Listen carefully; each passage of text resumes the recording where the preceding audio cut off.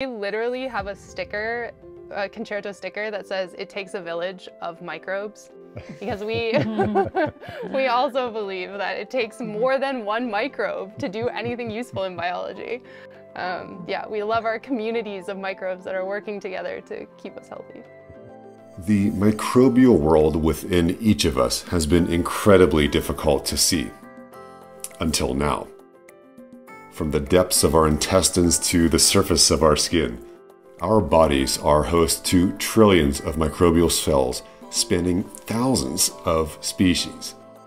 While critical to helping us to fend off illnesses and digest complex foods, we know very little about the complicated interactions among these microbes. For this episode, our special guest is Dr. Cheri Ackerman, CEO, co-founder of Concerto Biosciences. Her team has put in place a key step in advancing the understanding of ourselves, a system called the kChip that enables measurement of the interactions that occur among a multitude of microbial species. Let's dive in. Welcome to Tough Tech Today with Mayan and Miller. This is the premier show featuring trailblazers who are building technologies today to solve tomorrow's toughest challenges.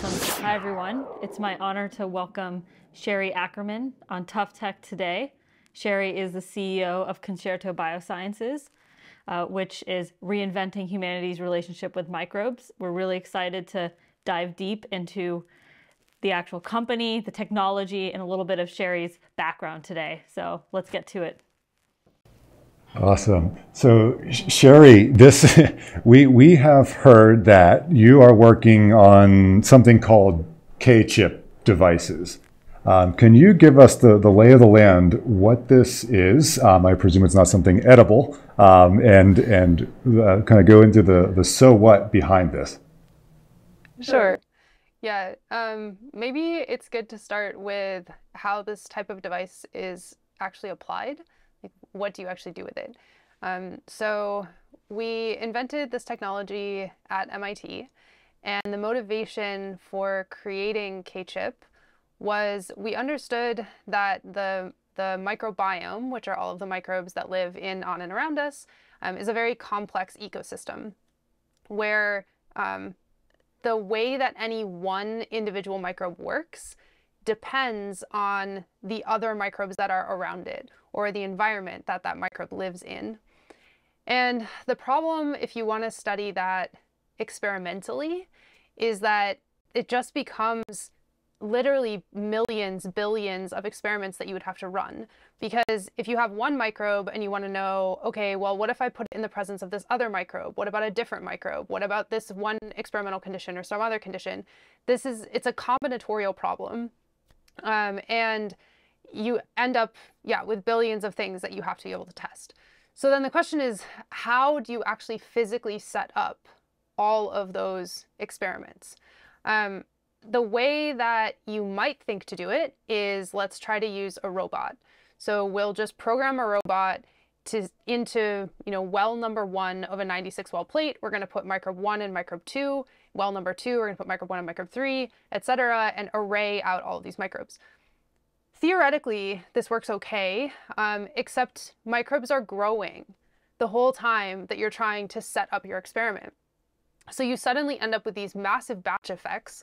Plus, if you do the math of combinatorial problems, it just is literally too many things to test. So as an example, if you have a microbiome that has 1,000 microbes in it, and you want to measure all of the possible pairs, so make every possible set of 2 and then measure how each of those work, that's 500,000 measurements that you would have to make. And if you make those more complex, say out to sets of 4, you're now talking about billions of different possible combinations, and you need to make and measure each one of those combinations to understand how all these microbes are working together. So this issue of combinatorial experiments, how do you physically set up combinatorial experiments? That's what kChip was designed to solve. And how we're using it today is that we basically have these libraries of microbes or different conditions that microbes can grow in, and then we make all of the different possible combinations, measure them all, and feed that into a computer algorithm that allows us to then say, well, like if you have this thing, and this other thing that we didn't test, can we predict how that combination would behave? And can we pull out the best combinations to put into specific products that will do useful things for people? And those can be things like, let's make a combination of microbes that that we can use to treat eczema, which is one of our early applications. Or let's make a combination of microbes that you could use to treat recurrent vaginal yeast infection.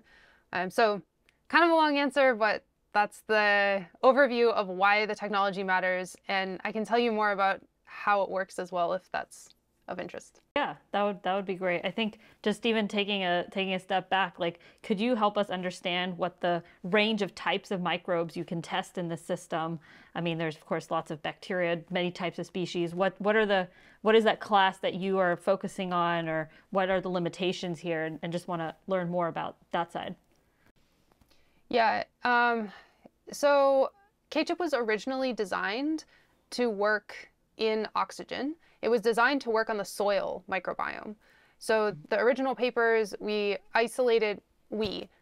co-founder, who is a graduate student at MIT at the time, isolated microbes literally from Killian Court at MIT and put these into kChip. They grow just fine.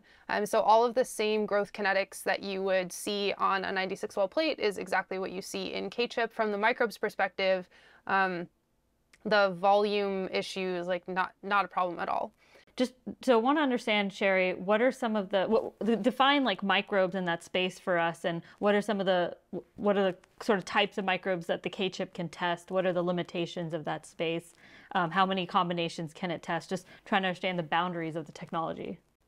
From the question of what counts as a microbe, bacteria, fungi, viruses, phages, things that we've actually put onto kChip, bacteria, fungi, plenty of genetic material as well, just straight up DNA. We haven't actually played much with viruses or phages, although there's no reason to believe that it wouldn't work.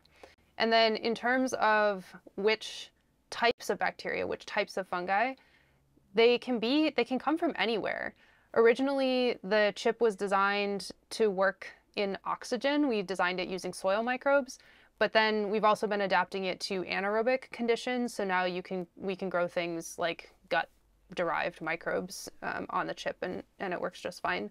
And then in terms of the limitations of size, so the way that the chip works, it is a microwell array. So you can think of it like a 96-well plate. In fact, it's the size of a 96-well plate, except it has 100,000 wells on it.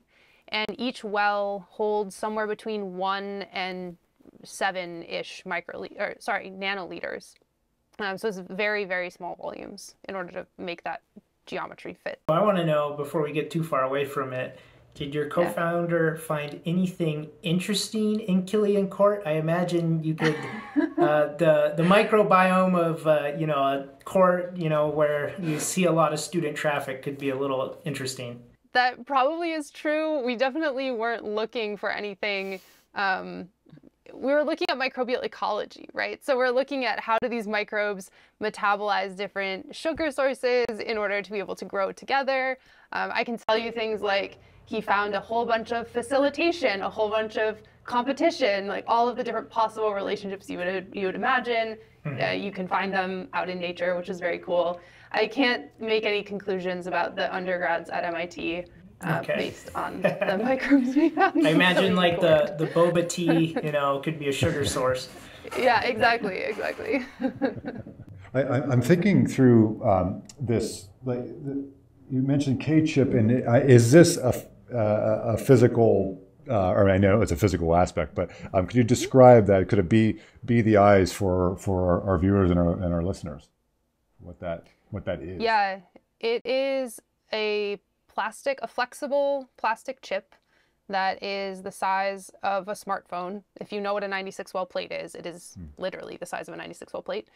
It is about this thick, and the way that we make it is through a mold process. So the plastic that it's made out of starts as a liquid, and you pour it into a mold, and then it hardens and you peel it off. And then when you peel it off, there are all of these little tiny wells that are in the surface of that chip. And those wells are big enough that you can see that the surface of the chip is fuzzy, but small enough that you can't really see each one individually. So then, is this something that this may go into some of the sort of revenue generating aspects of Concerto? Is it that we could sell that sort of physical hardware and maybe some analytical capabilities on top of it to a pharma company, for example, as an option one? Option two, perhaps being able to operate, keep the kChip sort of physically in-house, but having other folks contributing their fungal or bacterial strains for analysis or something there, and then Concerto can share those results, the data. And then the third being all in-house, like a vertical integrated approach to make Concerto's own kind of ointments or drugs or something. Right. Can you walk us through those kind of three or more pathways that you have ahead of you? Yeah, we actually decided pretty early on that we're not going to do the version of the company that would be build the box and sell the box. So we don't make kChips that other people could buy and bring in-house. A big part of that is that the technology itself is still, like, you need a very specific kind of microscope. You need to be able to make the nanoliter droplets that go into the chip, and all of this specialized hardware, plus understanding how do you actually design a kChip discovery campaign in a way that will get you statistically meaningful results. Because as soon as you start testing, many chips, you're getting millions of data points, and this is a type of like experimental design that most scientists don't play in very much.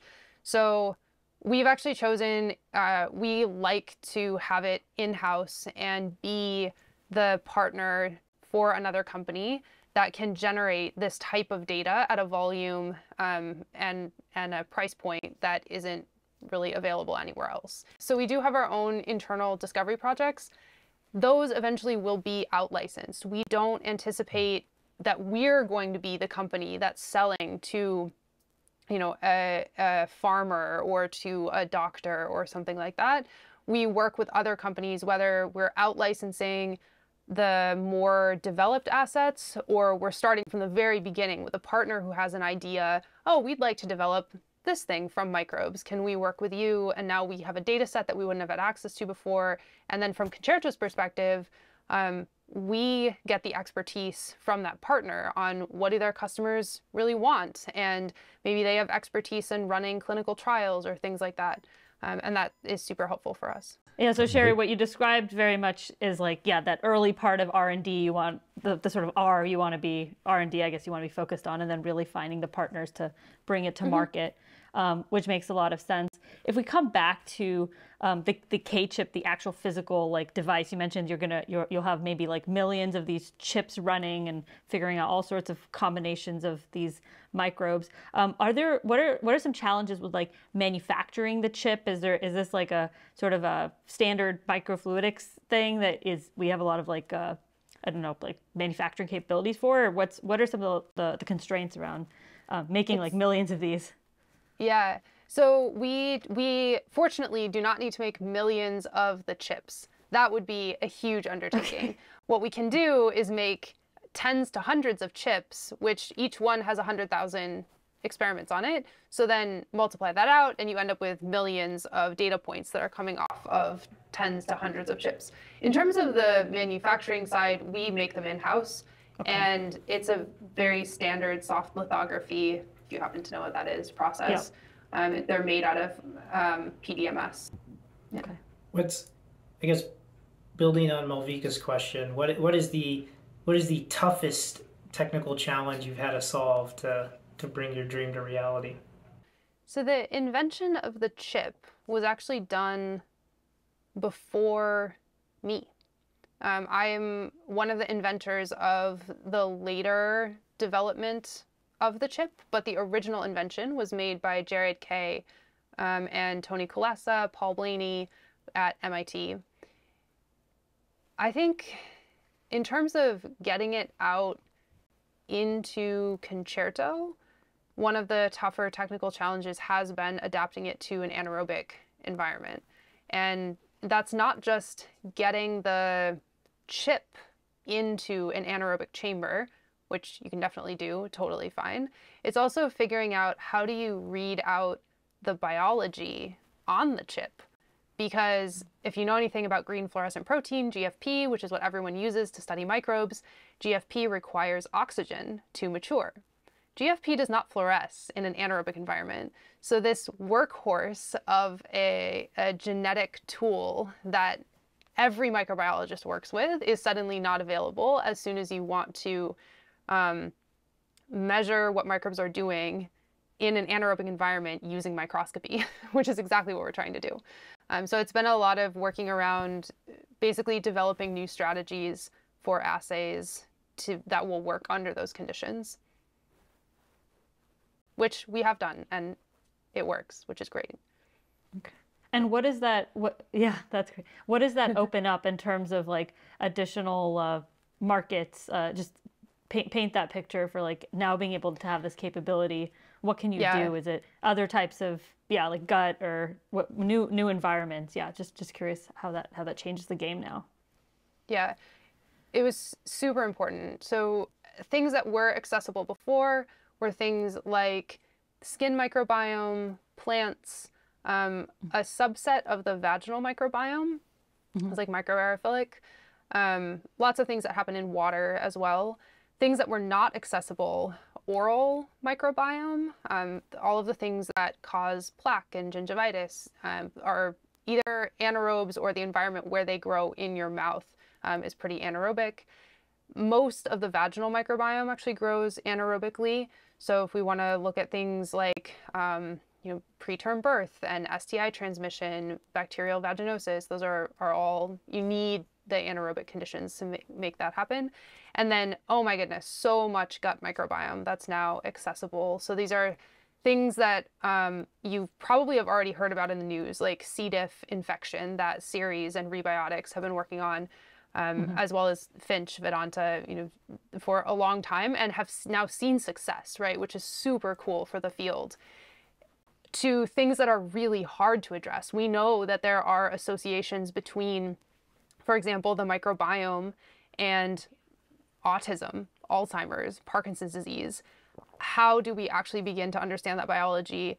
I think even the ability to work in the gut microbiome, like we'll see if those are things that Concerto can ever take on, that complexity of biology, but it's everything that has a tie into the gut, which can be immune things, gut-brain axis, all kinds, gut and cancer actually is another area that people are really interested in with the microbiome. Metabolic diseases, diabetes, all kinds of stuff. Oh.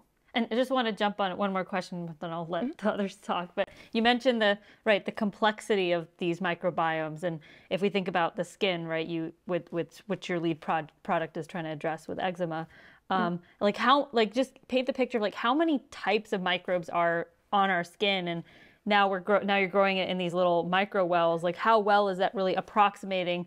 I don't know, maybe the thousands of types of microbes and growing on a larger surface. Like how are you?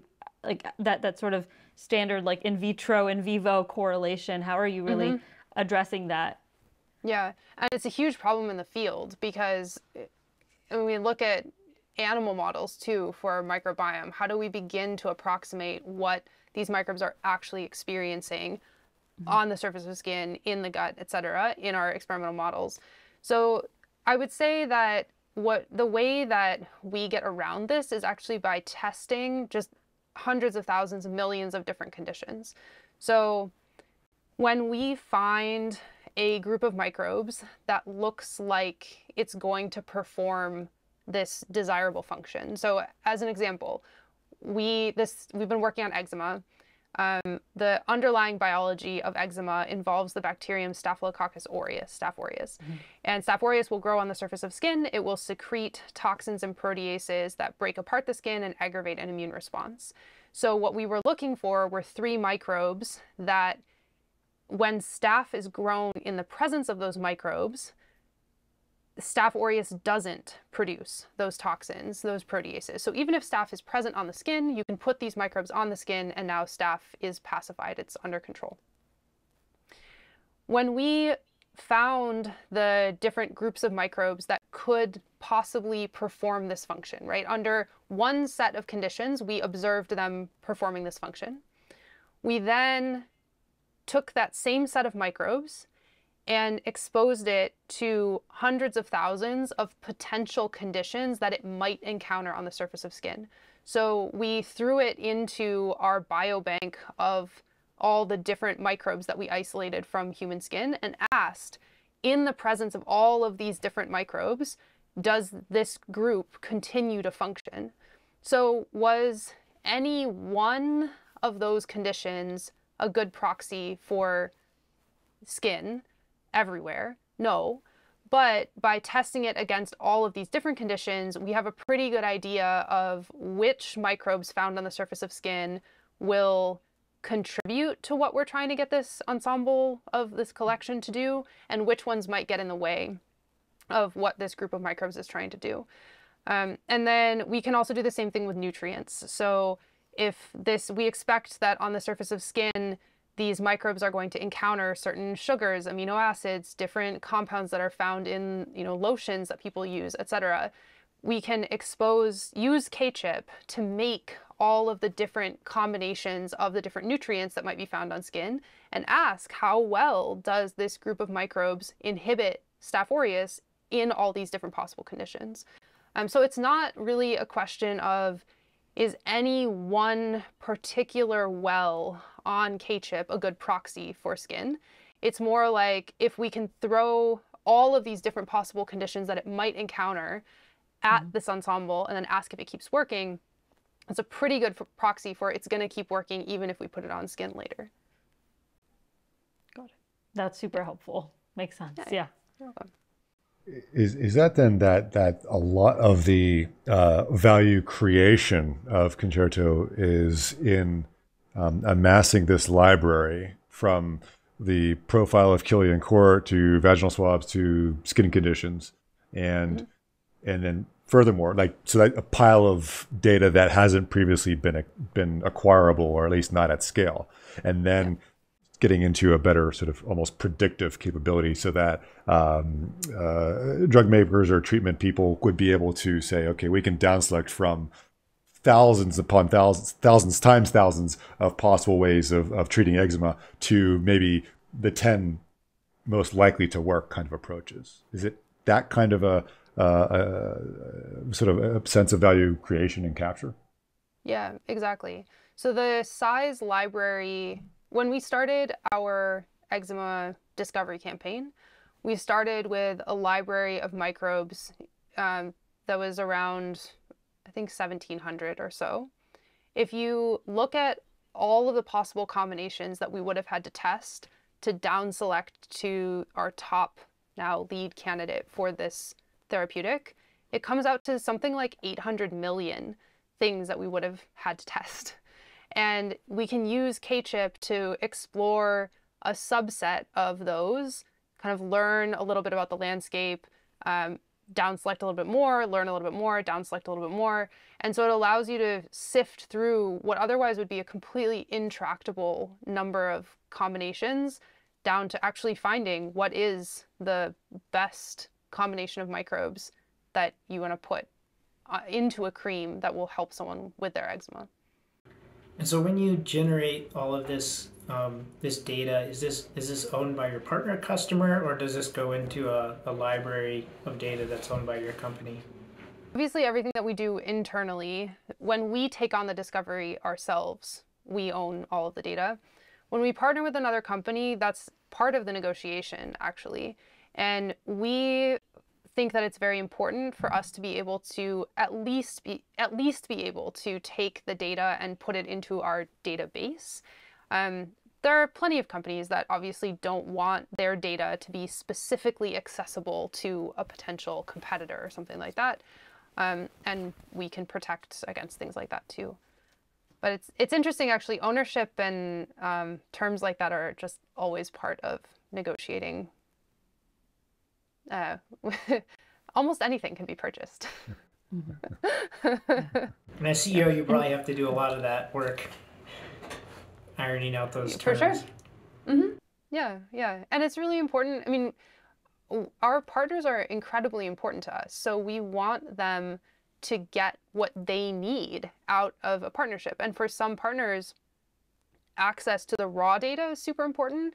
And then for other partners, they don't care that much about the data that drove to that discovery or that recommendation of these are, you know, the top 50 combinations. What they care about is, well, which ones are the top 50 combinations? And it's just about understanding what the partner's really looking for, how and where they would derive value. You mentioned earlier, right, there's sort of the field of the microbiome, and a lot of it focused on therapeutics. Understanding also there's like sort of the agriculture application as well that I think your company's also exploring. Could you talk a little bit about that angle too? So not just the sort of biotherapeutic side, but also the ag tech application. Yeah, there are two major areas where people tend to apply microbes in agriculture. One is biocontrol, so replacing pesticides and herbicides, things like that, with microbes. And bacterial pests, fungal pests are the ones that are a huge problem that are readily addressable by, we can just put the right microbes on the leaf of a plant or in the soil such that this, you know, mold or whatever can't grow in that location.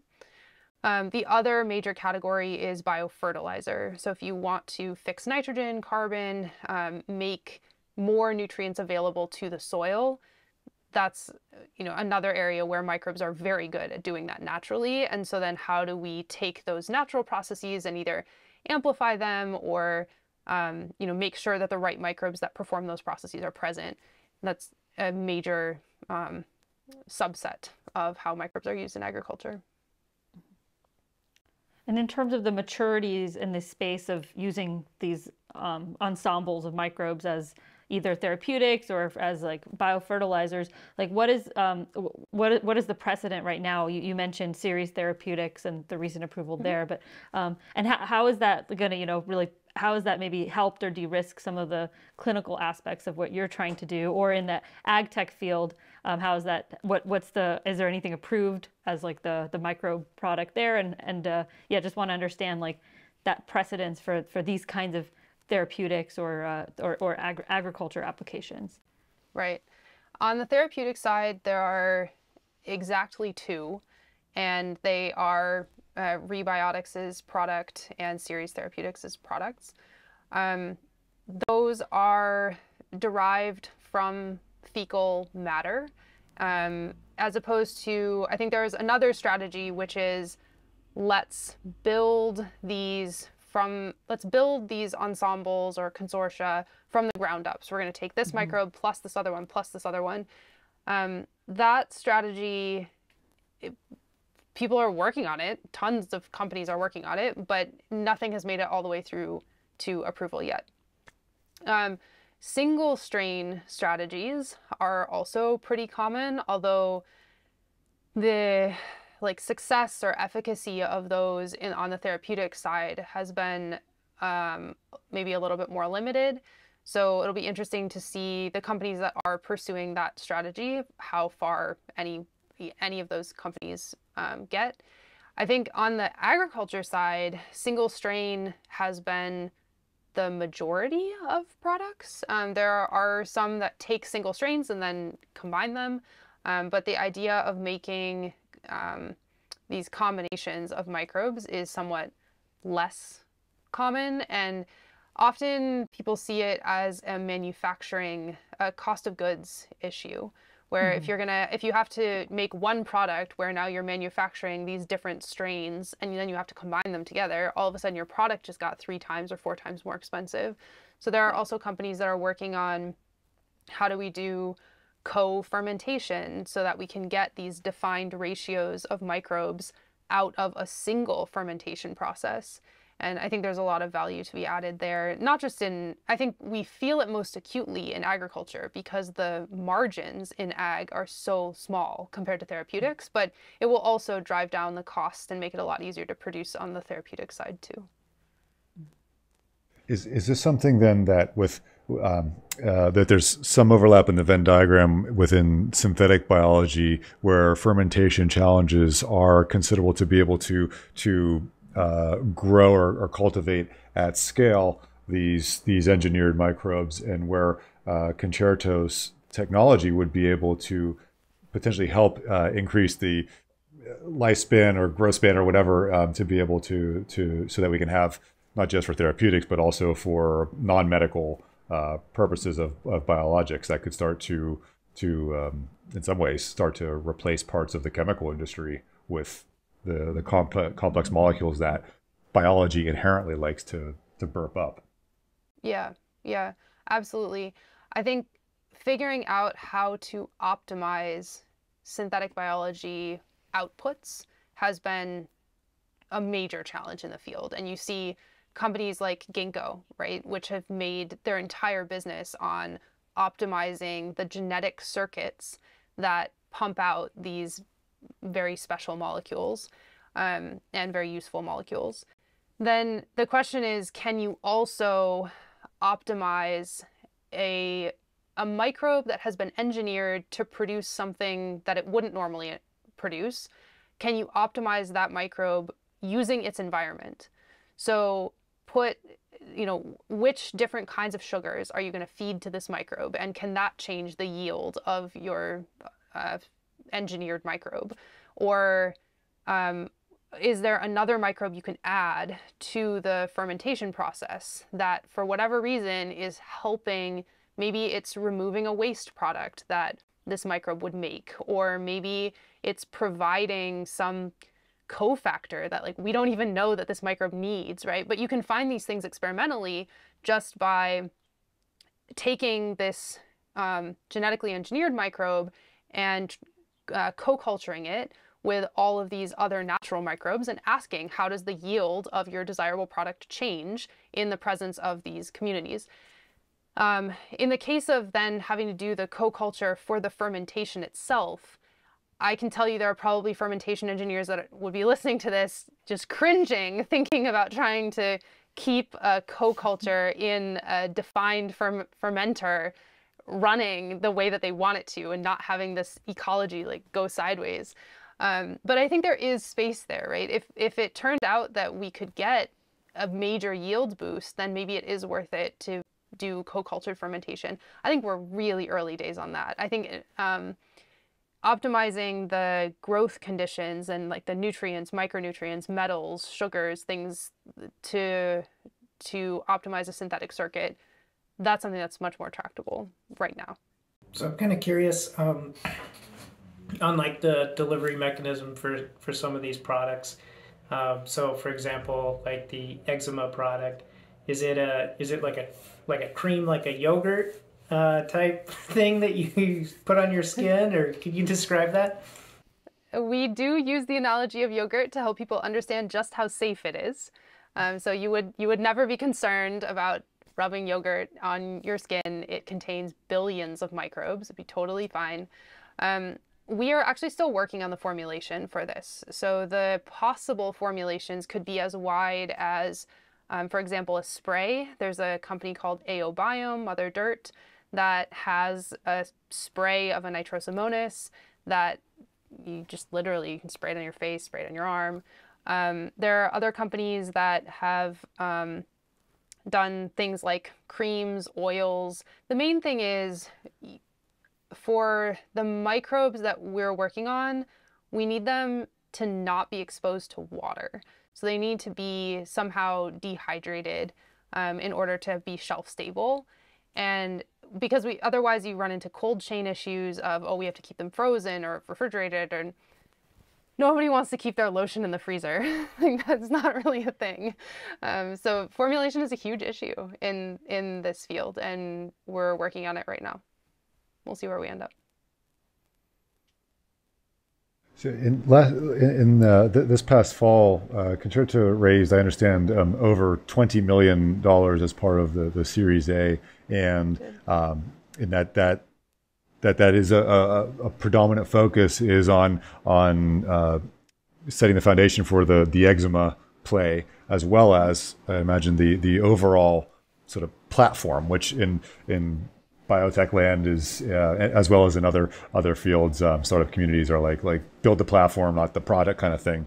How, as CEO, how are you thinking about the ways of being able to almost handle two very different levels of zoom, so to say, zooming in very close to make a tactical product that would need to perform well in the market to selling to the average Joe consumer, and also at the 10,000 foot view, so to say, of you know what, now we've successfully demonstrated one play, one area. Now we're going to do it times 2, times 3, times 4 in other markets. Walk us through that. Yeah, the unifying principle is that Concerto operates through out licensing. So everything that we do, we're not going to be the people that bring it to the end customer. In the case of the eczema product, we're doing enough on that product to make it something that another dermatology company would look at and say, that's really valuable. I wish that I had that in my portfolio. There are other areas where companies are more willing to jump in from the very, very beginning. So, for example, in agriculture, we've seen a lot of early traction where a company will come with more of a concept. Like, I wish that I had a set of microbes that could deal with this particular, fungal issue or this biofertilizer issue. And we work from the very, very beginning. But again, it's an out-licensing model in the sense that we're not going to take this product all the way to the farmer. The other company will take it forward after we work together to figure out what the product is going to be.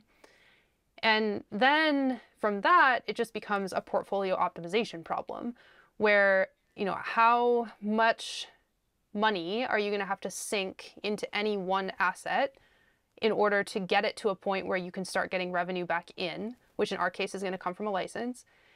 And what is the final value of that product versus the risk of that product not panning out at all, and the time it's going to take to get there, right? So it becomes this like multivariable portfolio optimization problem. And I don't think there are certainly books and books and books that are written on the math of how to do this, but from just a sort of armchair philosophy standpoint, you meet people all the time who have lots of different ways of thinking about these types of problems, and whether it's better to just focus on that one asset, get that one asset, the proof of concept really, really solid, out license it, and then make $1 billion, or if it's better to be more diversified. And in our case, I think we're choosing a slightly more balanced approach where we do have second, third, fourth projects that are running, but that can't come at the expense of the first area, because that first area is what's going to validate that our discovery approach was good in the first place. So that's why it's so valuable to push that first asset all the way to actually getting data in our case, in people. In ag, it would be in the field or whatever. When might we be able to have the eczema yogurt on our skin? On your skin. So we are going the FDA route. So that means phase 1, phase 2, phase 3 clinical trials. Typical timelines for that are something around 10 years. In dermatology, it's a little bit shorter. So I would say you're gonna have to hang on until probably the late 2020s. Okay. Yep. That's great. And Cheri, one question that jumped up when Jay Millen was asking about the platform, and thinking about investments into that. My understanding is, right, you reached this.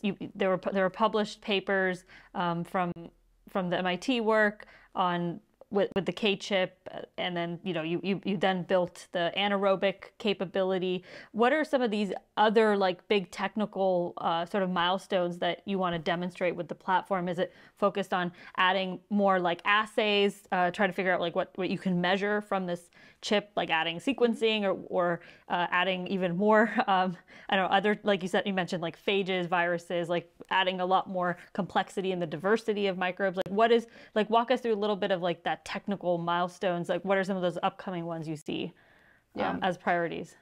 Yeah, we tend to prioritize technical development based on the products we're going after.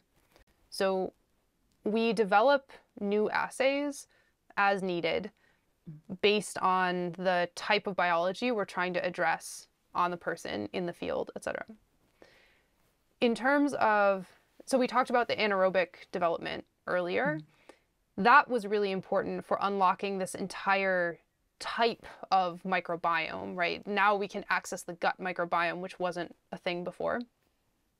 There's another sort of, I would say, okay, actually no.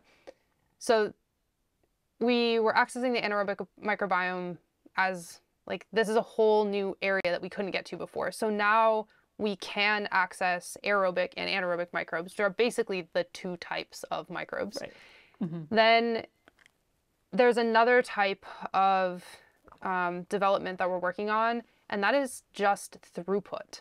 So this isn't trying to make kChip be able to do something it couldn't do before. It's literally just making kChip faster. The way that kChip was originally designed was to be used by a person.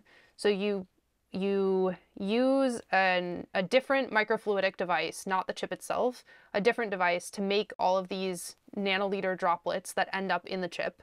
And then you pool them all together manually and then physically pipette them into a flow space that goes underneath the chip, and then physically just like rock the chip around so that all these droplets will flow over the chip, and you can think of them like marbles that are like falling into cups. That process is super manual, requires a human. Humans need to sleep and eat, and robots don't. So we think a lot about how do we take this very manual process and make it more automated. So imagine if you could have a person sitting at home, designs an experiment. There are literally robots that go to a freezer, pull out the microbes that we want to test. They get made into droplets automatically. They get loaded into a kChip. The kChip goes on the microscope. All the pictures get taken automatically, get beamed up to the cloud. Like, what would it take for us to get to that version of running kChip? And what's the sort of scale we can expect if we can do that? That I think is a very cool problem, but it's very different from new capabilities like new assays or things like that. And it's also something, the automation thing is something we're actively working on right now. There's a considerable amount of responsibility that you have as CEO of this growing company. What are some of the experiences that you've had prior that you've been able to lean on to help you be able to sail this ship, because it's working on new technologies, complex fields. There's a lot of uncertainty there. How do you manage that? Obviously, my technical training is a huge piece of this. And I don't just mean that from the perspective of I have a pretty good intuition of what will probably work, what will probably not work on the kChip. That's a very useful thing to know when talking to potential partners. But I also mean that from the perspective of having technical training just helps you be good at solving problems. And my experience of being a CEO is just having to learn to do my job faster than whatever the company needs me to be able to do. So if you had asked me to lead the company now, but with the experience that I had 2 years ago, I would fall flat on my face, because I, over the last 2 years, have grown to be the person with the experiences that can actually lead the company where we are now. And I think for me, I'm always trying to figure out, who do I need to become 6 months from now? And how do I invest in those experiences that I need in order to be that person by the time 6 months from now arrives? And a lot of trying to find the answer to that question is actually talking with advisors. I'm in like a CEO roundtable group, making sure that I am doing the meta work of not just doing my job, but figuring out what my job is going to be 6 months from now, and that I'm going to have the skill set that I need to do that job then. And that, I honestly think, like, comes a lot out of my PhD training of seeing the bigger picture of problems, and not just how am I going to solve this thing, but how does this thing fit into the larger story of the bigger picture problem I'm trying to solve. All of that willingness to experiment and take data on the experiments that I'm running, like with my team, for example. The way that we run our company, is that working? Is that not working? Should we be trying a new organizational structure? Should we be trying new communication methods? All of that comes because the co-founders of Concerto are scientists. So when we think about even our organizational problems, we're thinking about them from a scientific method perspective. Can you talk to us a little bit about the origin story about the company? I don't know if we've had a chance to dive super deep into that. We spun the company out from the Broad Institute, which is at MIT and Harvard for people who are not in the Boston, Cambridge area. The technology was originally invented in Paul Blaney's lab at Broad and MIT. And the way that we got started on the company was Jared Kay, who's one of the inventors, basically asked me, hey, do you want to see if we can commercialize this thing that we're working on in lab? And I had come into my postdoc very open with Paul about the fact that maybe I want to start an academic lab, maybe I want to actually start a company. And he was totally cool with that. And so we started doing a whole bunch of different accelerators and incubators.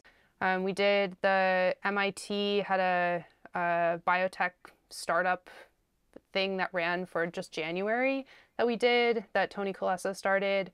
And then we did the Harvard Nucleate Activator program.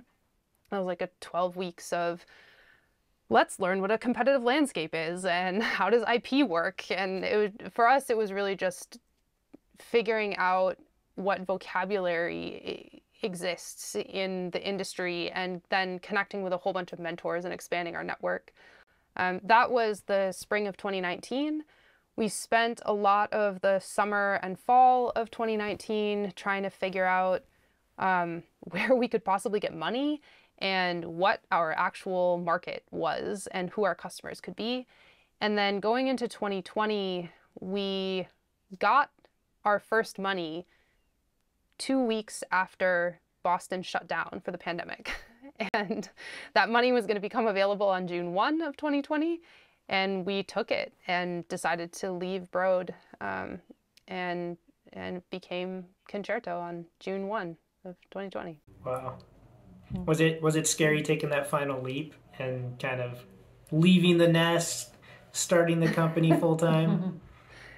You know, people ask me this all the time, and the answer is no. I was super excited about it. We had a co-founding team of 4 amazing people, and we all trusted each other really deeply, and we were completely complementary to each other. Like, none of our backgrounds were remotely the same.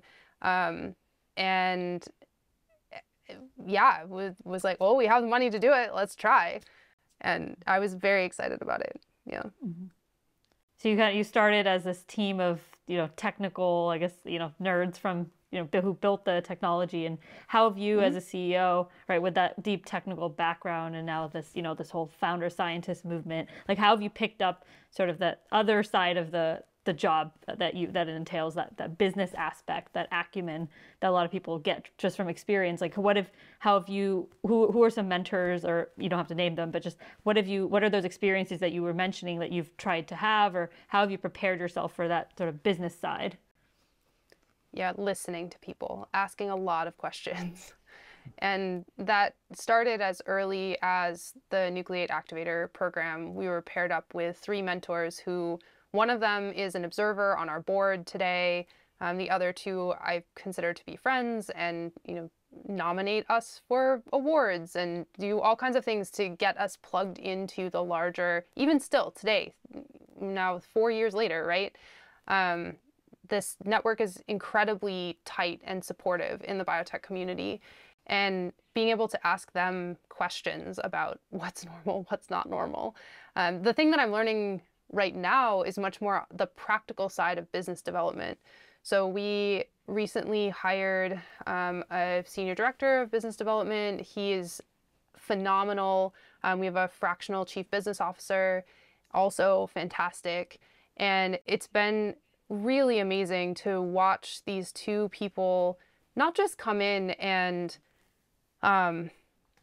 lead business development at Concerto, which they're definitely doing, but also help me and help the other co-founders see this is what's normal in business development. And these are the things that you can expect in this type of a conversation. Here's where we are in the story arc of, how business development happens.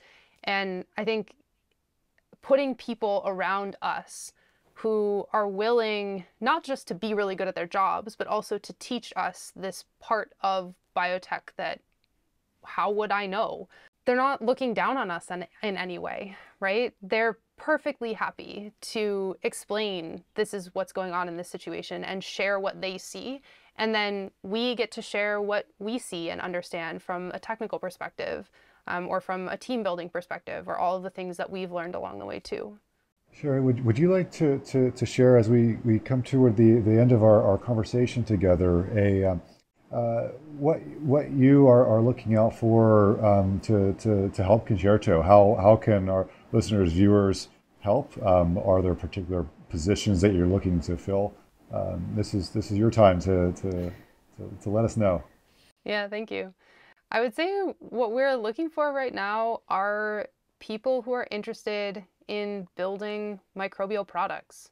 So people who work as scientists or in business development at other companies who see the potential for microbial technologies. Maybe you don't have a microbiome program at your company, but there's interest there. And trying to find these people and form collaborations with Concerto, make Concerto's technology available to you, make your expertise in your field available to us, so we can make something together that we wouldn't have been able to make individually. Awesome. The overused but always effective proverb of it takes a village to raise a child or a startup, and so the collaborative approach is certainly looks like the way to go. We literally have a sticker, a Concerto sticker that says it takes a village of microbes, because we we also believe that it takes more than one microbe to do anything useful in biology. Yeah, we love our communities of microbes that are working together to keep us healthy. Yeah. Well, and the name of the company, Concerto, certainly works well for these ensembles of microbes. Yeah, it's a great name. It's like fantastic. Thank you so much for tuning in for this episode. We have a request. But first, we have in the works several episodes that are focused on emerging opportunities in space. And these are some things that we are really excited about. So join the mailing list and get notified when we have the next episode dropping soon. Anyhow, back to our request. We have been delighted so much to see you writing 5-star reviews and sharing Tough Tech Today with your friends. If you've been enjoying this show, we do kindly ask you to consider supporting the show by joining our new membership plan. As many of you know, Forrest and I have been supporting the show out of pocket to date since the show's conception. We strive to provide you, our Tough Tech champions, a way to pay what you can to support the show's production. We have a link included in the show notes so you can take a look. We will continue to share the show for free, so if you can't afford to support right now, that's totally okay. But for those of you with some extra funds, consider supporting Tough Tech Today's continued production so that we can continue expanding the quality of content we produce while maintaining that high quality production across video, audio, and written media. From recording equipment, transcription costs, production time, and all the little details that we are proud that goes into making each episode. The effort is substantial, and so we appreciate so much how many of you have noticed the consistent quality we have delivered. Until next time, stay tuned.